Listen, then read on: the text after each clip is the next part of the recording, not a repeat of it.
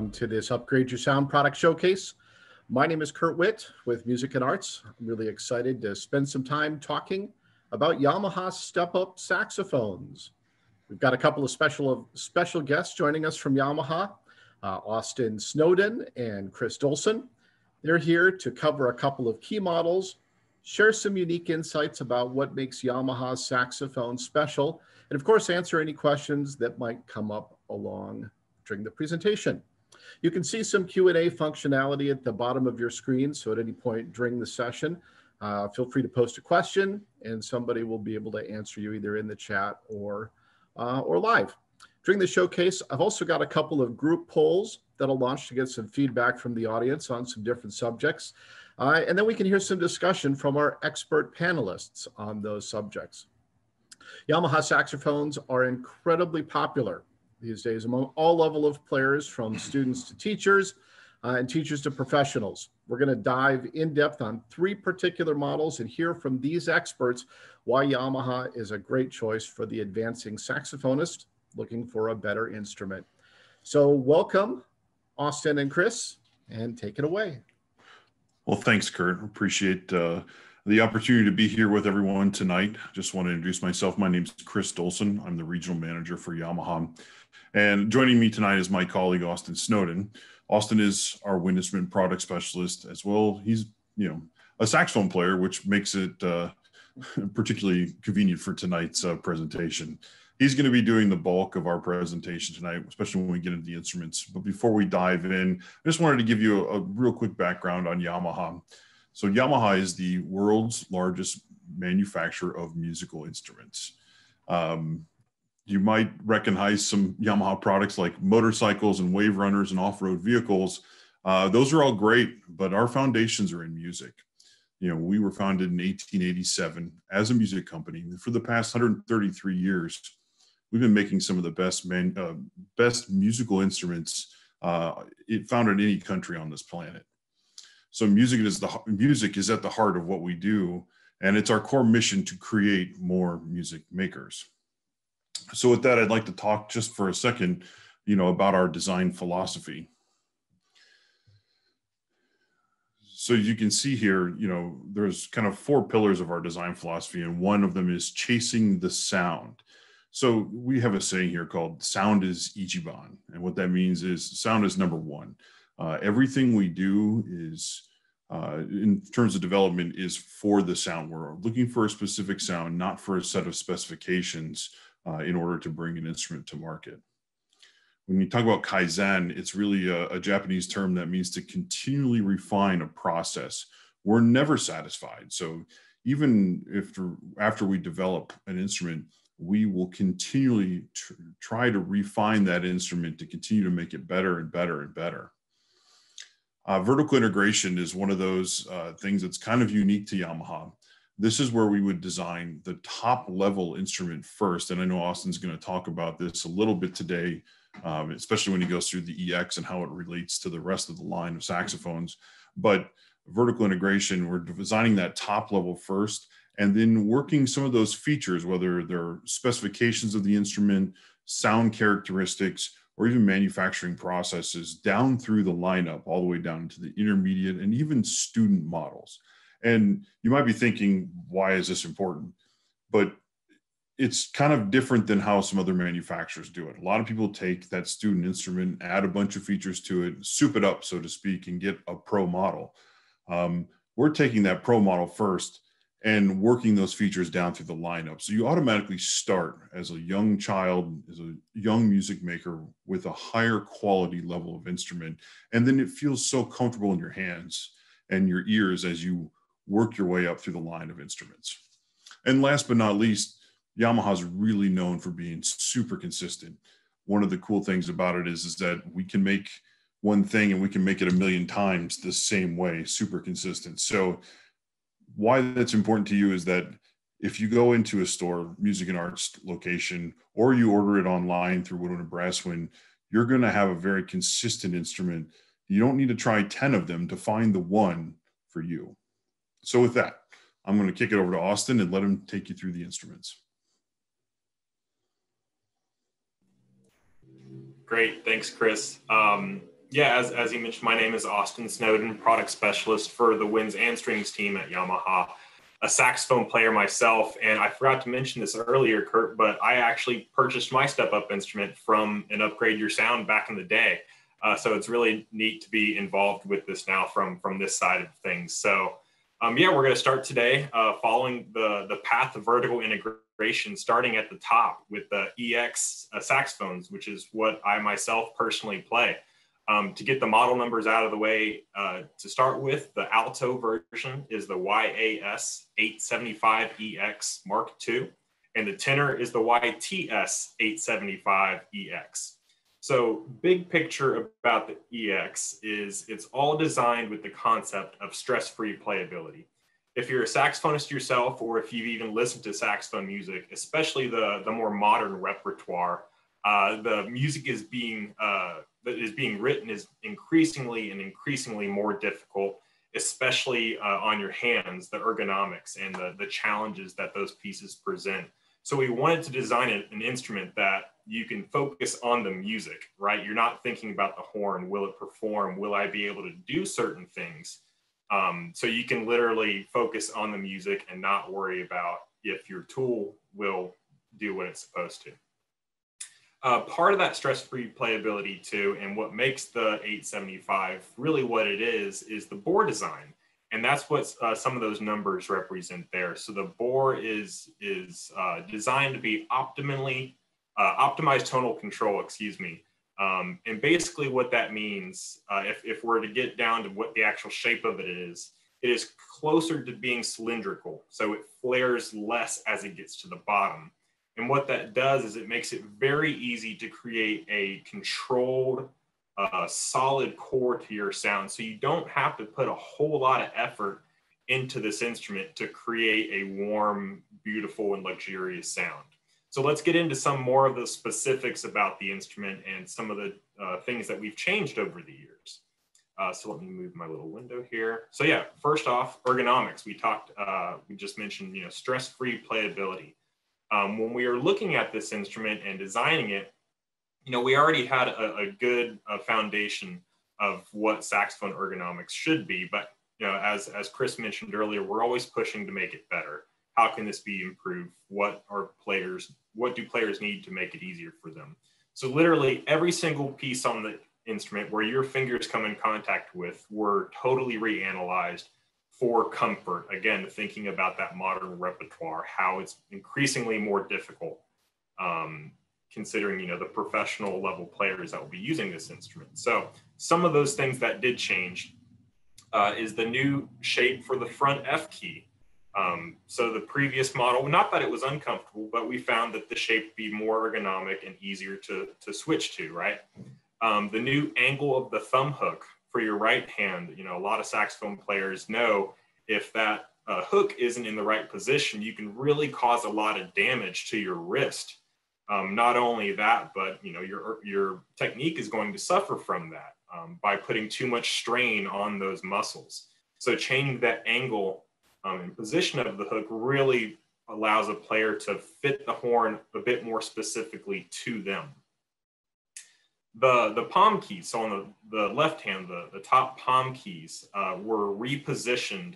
A lot of players know that can be a very difficult part of the horn to maneuver. Naturally what we do with our hands every day, that's not a normal thing for our hands to be doing. So putting those in the correct spot really helped a lot of people. And actually during the development process of this, everyone's got different size hands. So some of the players that were involved in the testing, some of them were very, smaller humans that had smaller hands, and others were much larger humans that had very large hands. So we didn't settle until both of those sized players were happy with the position of those. And then last but not least, a great example of what ergonomic changes happened were the pinky keys. So on the left hand, you think for most players who are right-handed, their left hand is their non-dominant hand. The pinky is their smallest, weakest finger, and it's responsible for moving the largest keys on the saxophone at the extreme bottom end of the instrument. So it's really set up to be difficult in the first place, just the way the saxophone is designed. But by repositioning where these pinky keys are and changing some of the angles of the rollers, we made it as easy as possible to maneuver in that lower register. So very similar to ergonomics, intonation was completely reanalyzed, right? To tone hole placement and the sizes to really optimize everything in regards to pitch and intonation. Again, going back to that stress-free playability. You shouldn't have to manipulate a whole lot with your embouchure to be able to play in tune. So some of the results of adjustments that we made were, resulted in some adjustments, which really come down to a lot of those changes happened in the lower register. So some tone holes were slightly resized there. So the low end, which is a notoriously difficult area of the saxophone to get to respond, improved intonation and improved response, right? When you get to both of those extremes, whether it's the high or the low, it gets a lot more difficult to manipulate with your embouchure. So a lot of great changes there. And then last point on this page is the middle range was improved, that middle C or middle B area. Since you've only got, one or two keys down at most, your horn is physically a shorter distance at that time. So you have less instrument to work with. So it's actually also difficult to adjust for pitch a whole lot in that middle register. So some adjustments there also made it much easier and comfortable and natural to play without having to overcompensate in any of those pieces. So one of my favorite things about the EX is actually the necks that they come with. And the EX is unique because the alto and tenor versions actually come with different necks. And a lot of times I get that question, why does alto come with the V1 and why does the tenor come with the E1? Well, I can say from personal experience, even I'm mostly a tenor player and I've got my EX tenor right here with me. I love the E1 neck.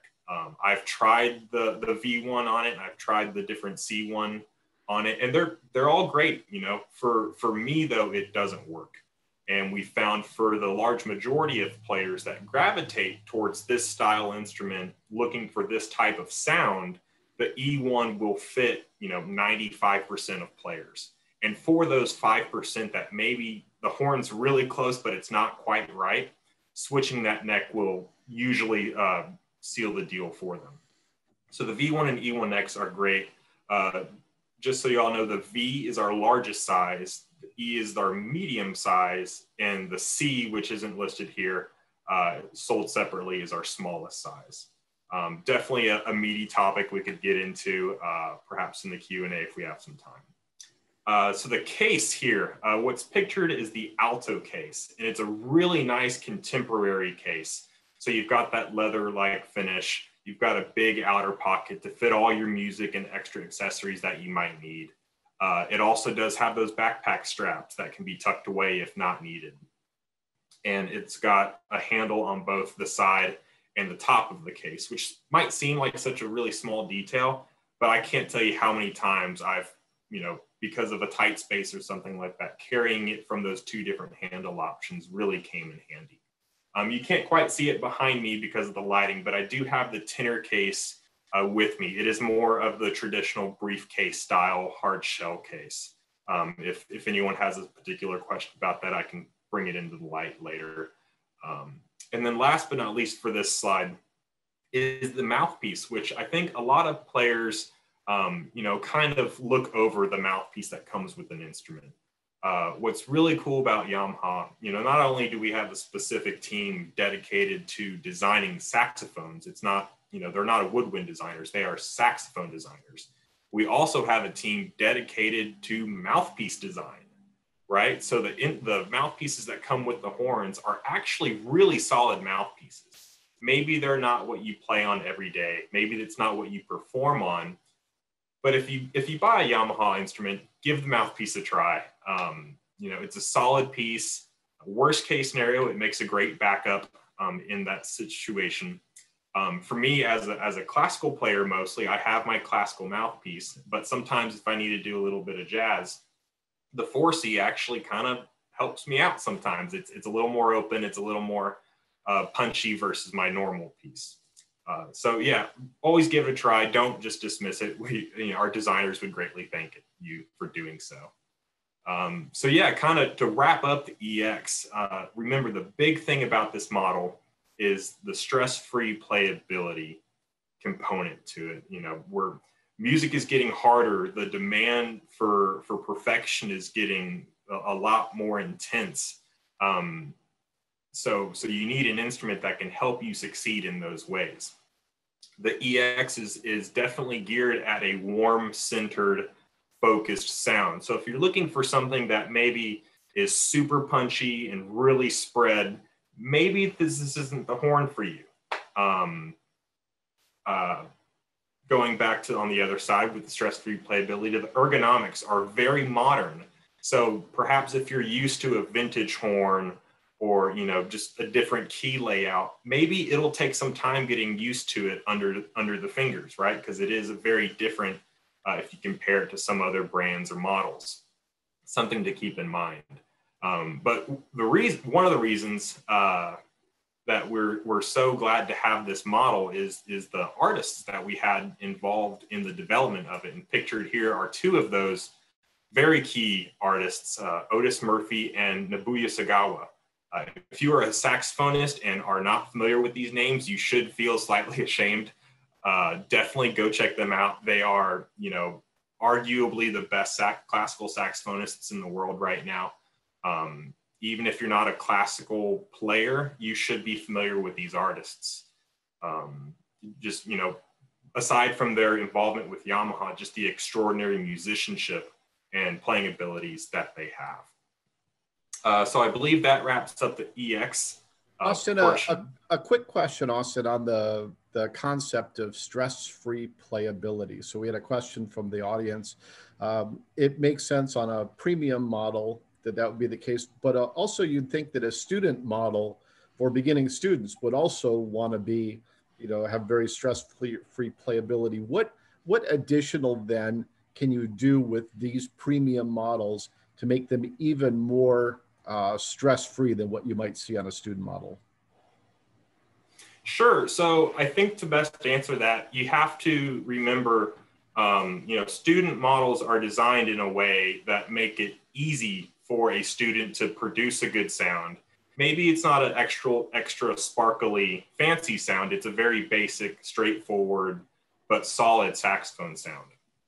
As you progress, the features and design changes that happen are done knowing that the player has more experience, they have more ability to be, add those extra musical elements. And so, if one example I like to say is if you gave an EX to a total beginner, that's like giving a 16-year-old a Ferrari. Sure, they can drive it, but it's a bit more than they can handle. And at the same time, a 16-year-old in a Ferrari, sure, it's a cool car, but they won't quite, they don't know the nuances quite yet to understand the benefits of all those little touch pieces, right?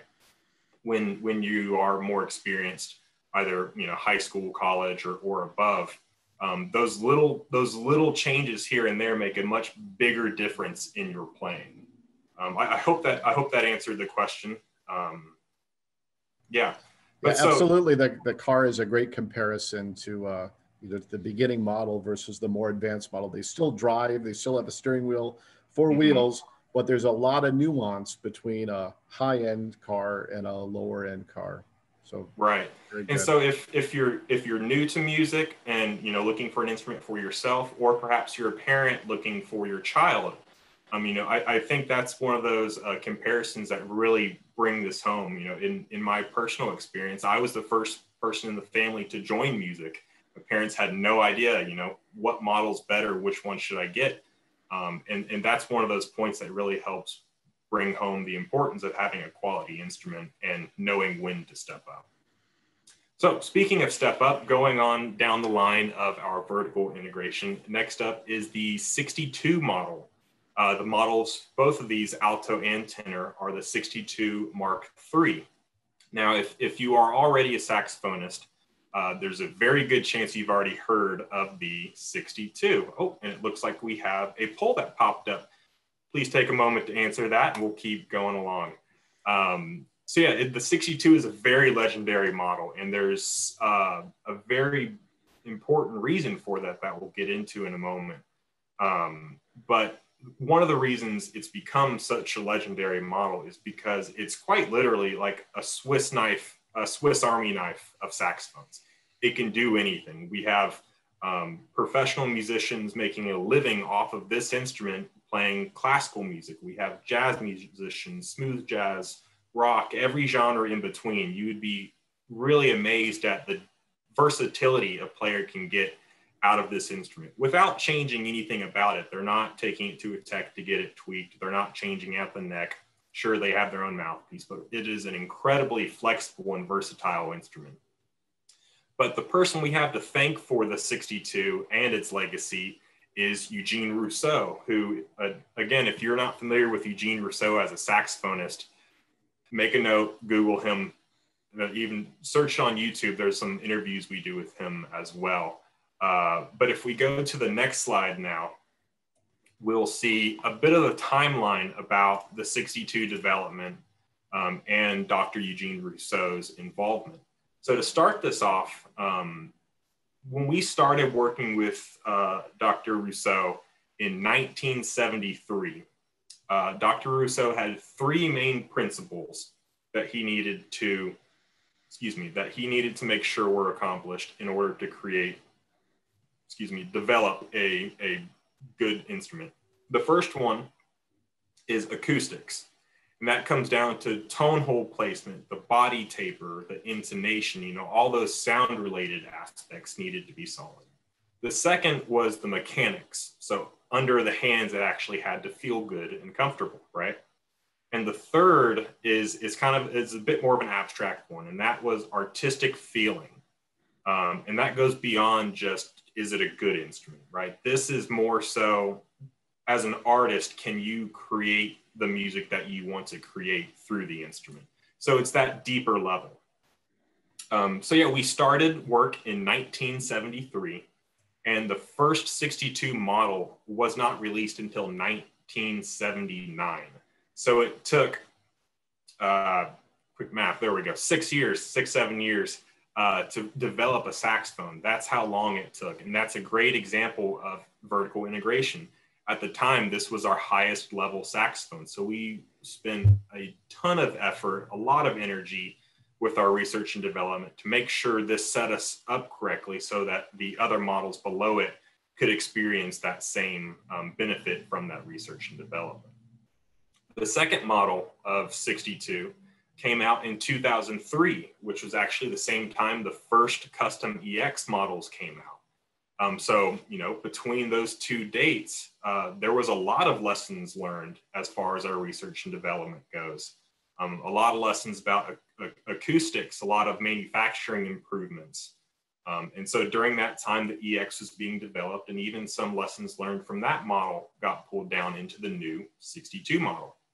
And then finally, what is today the current model, in 2013, the third generation 62 came out. So 3 generations is, if you look at some of our other models, is a lot of generations for an instrument without, just changing the model number. But this goes back to Yamaha's continuous effort to always improve an instrument. Always, how can we make this better? Great, it's the best we can right now, but we should never settle, especially as innovation and technological advances improve. There's no reason we shouldn't be continuing to push. So with the 62, some of the other features about it is the neck it comes with is actually its own dedicated 62 style neck. If we had to compare it to some of the custom sizes, it is somewhere in between the medium and small, which is the E and the C neck. But what that does, it's a very fast responding instrument. It's almost completely effortless to get your sound started. And as I mentioned, a moderately sized bore neck. The case it comes with, what's pictured is the Alto case, but both Alto and tenor case are the same style. It also has that large outside pocket to store all your music and extra accessories, and it does have those backpack straps that can be tucked away if needed. So just a different material, but overall kind of the same shape and size as the EX that we previously talked about. So to wrap up the 62 model, again, it is a legendary model, partly because of the work that Eugene Rousseau has put into and continued to put into for a very long time. And the other reasons it's become a legendary model is because of its acceptance by players of varying styles, right? Eugene Rousseau is very much a classical player, yet we have artists like Dave Koz making a living playing smooth jazz on that exact model, which is really quite amazing when you think about the span that it can cover. The annealing process is actually something we didn't mention before, but I can take a minute now. So this is actually, to simplify it, it's basically a heat treatment that takes place on the metal. And at a molecular level, the molecules are changing inside that metal. And with any wind instrument, whether it's a saxophone or a clarinet or a tuba, different materials resonate differently. And we found the annealing process at the professional and custom level was a very big benefit to professional players. Again, this goes to it's one of those nuanced things that perhaps younger, less experienced players can't fully appreciate, but once you step up to this pro and custom level, it makes a substantial difference. So this is an example of something that's been vertically integrated from the custom level. And then, as we just mentioned too, the professional 62 styled neck. It is definitely a upgrade from models below it. And it continues the progression as the player gets more experience and is looking for more musical expression in there. Austin, a question about the finishes. So in our poll, the responses actually were surprisingly even across 3 or 4 different finishes. So I think it shows that there's a lot of variety in saxophone preference. But how would you describe the different finishes and the relative tone? So we saw pictures of the black lacquer. We've got the silver plated, regular lacquer. I know you offer unlacquered instruments. Can you kind of compare and contrast some of those for us? Sure. So it is an interesting topic because for everyone who has an opinion, there is also a counter opinion on it.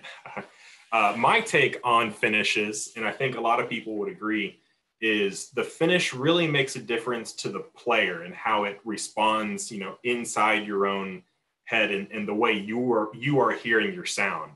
To an audience that's maybe 100 feet away, you'd have to have some really good ears to hear a huge difference. It'll be very subtle, so it is there, but as a player myself, I believe it's more of an internal feeling of how the horn responds.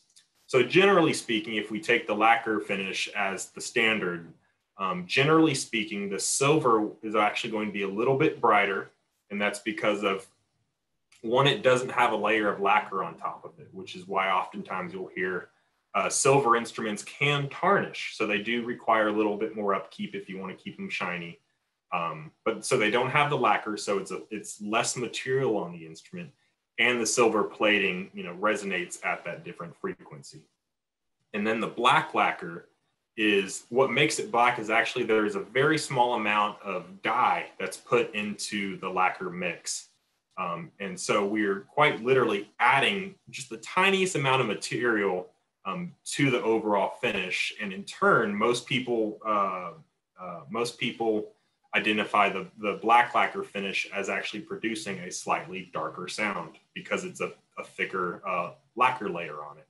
When it comes to the unlacquered, you won't see that option in the EX, but for the Custom Z, which we haven't quite covered yet, the Custom Z, there is an unlacquered option. And so you can imagine if normal lacquered is considered the standard, take that lacquer off and it's going to vibrate and resonate very freely to the point where for some players, it might be too much, right?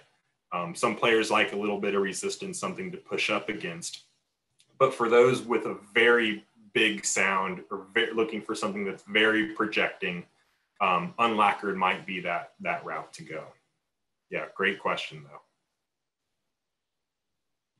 Okay, and then to round off the 3 planned models that we're talking about, we'll take a moment to talk about the intermediate level, the YAS or YTS 480, which if you still have a student horn and you're looking to step up, this might be the next logical step in your arsenal of saxophones to get.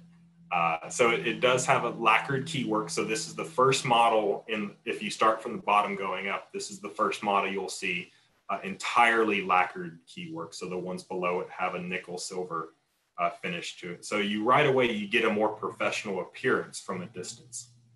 This is also the first model going up that you'll see the high F sharp key added to the spec sheet. And this is a really important key. It might not seem like much because it's one key is added and you're adding one note on top of your range. But as the player progresses and starting to play more advanced music, they're starting to play more scales and extended scales. That one key is going to make a very big difference. I can tell you from personal experience, if I didn't have an F sharp key, it would have been a big struggle, right? So it makes a world of difference there. The neck on the 480, it is not the exact same neck as the current 62, but it is modeled after the 62 neck. The 480 neck is actually closely resembles the neck from the first generation 62. So that one that Eugene Rousseau first developed with Yamaha. So it is a progression in a musician's career as they develop more experience. This neck allows them to start adding more musicality to it because they have more control over their embouchure and the sounds that they make. One really cool thing about the 480, and this also is from the 480 upwards now. Let's say you do step up to a 480. It's that time and you decide to get it and you have a 480, awesome. A year or two goes by and you still love the horn, but now you want to somehow upgrade your sound a bit more. And maybe a new horn isn't quite, it's not quite time for a whole new horn. But the 480 does fit custom level necks. So you can upgrade your sound without having to buy an entirely new instrument if it's just not in the cards for you at that time. Austin, that's a great great way to look at the top down, the EX, the 62, the 480, that vertical integration really kind of comes home when you get to that interchangeable neck piece. I have a couple follow-up questions. So the question about when it's time to step up, maybe Chris, I'll ask this to you. You've worked with a lot of students over the years. How does a parent or a student know when is the right time for them to start maybe looking at a better instrument, whether it's the 480 or the 62? Sure. When the right time is, it really depends on the player. When they start to kind of mature and build the muscles that the student instrument is designed, as Austin mentioned, just to get a good sound, to get them started off on the right foot. As they mature and they grow, they're going to kind of grow out of that horn, so to speak. So typically, if I had to peg an age, we're seeing it in, after year 2 is probably the first time that we really see the kind of mass of people start to step up into either the next level. If they wait a little longer and they're into high school, say they start in 6th grade and they wait till they're in high school, then they may kind of even leapfrog that kind of intermediate series and go on into a 62 at that point, because again, very versatile, a little higher end, and something that you can continue to play even if you're going to attend college or just play for fun for the rest of your life. Austin, I'm also really curious in this step up process for you as a saxophonist, how do you go about trying a new instrument? Obviously, you have to get a sense of it, but should you be playing difficult music? Should you be playing easy music? Should you be bringing your teacher to listen to it? Should you be taking the advice of another player? What's the process for testing a new instrument? Great question, Kurt. For a short while, I had my own private lesson students, and they were right at that age, the 2-year mark, where a lot of them were looking to step up. And so right away, if at all possible, bring your teacher in, because that's someone who knows you as a player, and they know, where you need to go instrument wise, or what you might need to avoid even. And it also, if they are your teacher, you ultimately have to play for your teacher. Another thing too is when you're trying out new saxophones, it is a lot of fun, but this isn't the time to show off and play something flashy, right? This isn't the time to see how fast you can play your scales or how high of a note you can play. This is really where you're testing the instrument. You're not practicing, right? So you should play something slow, something you're familiar with, like scales, right? Where we should all be familiar with our scales. And that's a great way to test from the bottom of the instrument to the top of the instrument with something you are familiar with. Same thing, again, we're testing the instrument. We're not testing the mouthpiece. We're not testing the reed. So make sure that you have a reed and mouthpiece setup that you are familiar with already, that is good when you're playing on your existing horn. This is a good reed, this is a good mouthpiece, this is what I'm comfortable with. The next thing, which can be a challenge for some players, when you pick up an instrument, do your absolute best to not compensate for the natural tendencies that you're used to on your instrument. Say, some notes are really sharp and some notes are really flat, and it becomes second nature that you just make those compensations without even thinking about it. So I really challenge my students and anyone trying out new instruments to avoid doing that as much as possible. Let the horn play like the horn is supposed to. And then keep in mind, there's some things as a player, regardless of what your skill level is, with a new instrument, there's going to be a slight adjustment period, right? So there's things, how the hands exactly feel. Yeah, they're going to feel a little different, but that's something you can overcome. But how easy an instrument responds, or the basic tone characteristic that comes out of it, that's not something that is very easy to overcome, right? So those, we're testing the instrument. We're not seeing how well we can play. Last bit that I would add to that too is, and this is more so the case with experienced players. If you give a Jeff Coffin any instrument, you get a beat up student horn, he's going to eventually sound like himself. So when you're trying out horns, in my opinion, is the first impression, the first sound you make says a lot. So that first sound you make is going to be, you don't know what to start, you don't know what's going to happen, right? So you have you're not compensating right away. It's true sound, it's true horn. So I would encourage, when you're trying out new horns, pick up, test out your reed, make sure your home base is set with your own instrument, and then pick up that new one, start in the middle range and play a scale, and then put it down.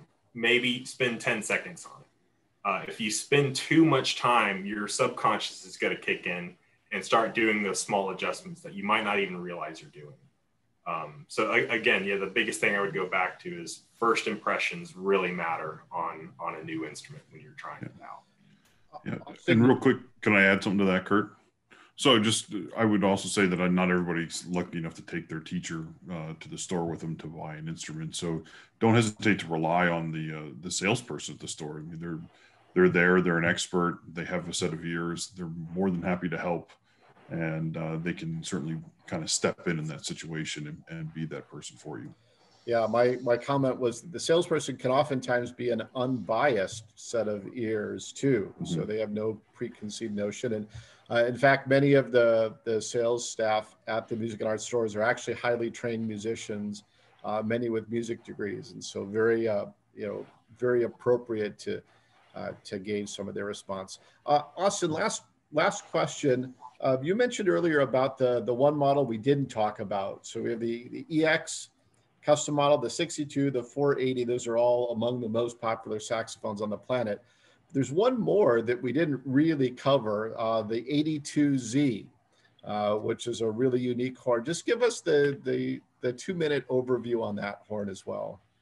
Sure, yeah. So one question I get a lot, because they are both custom level saxophones. If you were to look at the Yamaha family tree, they're on the same level of that tree. So a lot of times people ask, well, which one's better? One is not better than the other. They are simply different flavors. You know, both chocolate and vanilla ice cream are great, but sometimes I want chocolate and not vanilla, right? And so with the EX, we mentioned the 875 bore was more cylindrical, right? It flared less. And the result of that is that super focused centered sound. The Z, the 82Z actually flares more. So it's closer to a conical bore. So at the bottom, it is actually flares more at the bottom. And the result of that is you get generally a brighter, more punchy, fat sound. You know, we try to not pigeonhole, you know, one's classical, one's jazz, because we do have artists, and I even have some very close friends of mine who play what you would think was the opposite intended for that horn. So don't let, you know, oh, this one's supposed to be bright and this one's supposed to be dark, because that's not always the case. Don't let that, you know, don't pigeonhole yourself into that. Give them both a try if the opportunity is there. But yeah, so the Z actually, with the development story, the Z came to be its name because it was described to have a sizzle about it. And so that's how the 82 got that Z nomenclature there. So it is a very flexible, very free and punching instrument. And for those same reasons, that's why we offer the unlacquered finish in that model. For players looking for that sort of sound, that unlacquered can open it up even more so for those players at the extreme end of that spectrum. What an incredible family of instruments. I'd like to thank Austin and Chris for joining this product showcase about Yamaha saxophones. I think everyone will agree that these are some absolutely amazing instruments, and it's no surprise that these are among the top choices for players, teachers, students, professionals worldwide. Very, very impressive. During this Upgrade Your Sound showcase, we've got a couple of unique offers available, including 48-month financing. For the very first time, we've been able to offer 48-month financing. You can get this special financing at your local music and arts store or online through Woburn and Brasswin. You can learn more details with a follow-up email that you'll receive, as well as you can learn more by going directly to woburnandbrasswin.com. You can choose financing. We also have a special offer of 15% off purchases over $199. That'll run through the end of the month. So you can learn more details online at Woburn and Brasswin or at your local music and arts store. If you do have more questions, this showcase extends in-store through the weekend, where you can visit your local store to speak with an instrument expert, try some of these great instruments, and learn more about lessons and repairs that Music and Arts offers. Thanks again for joining this showcase about Yamaha saxophones. And Chris and Austin, thank you so much for your participation today. Thanks, everyone. Appreciate it. Thanks, Kurt. Thanks, everyone.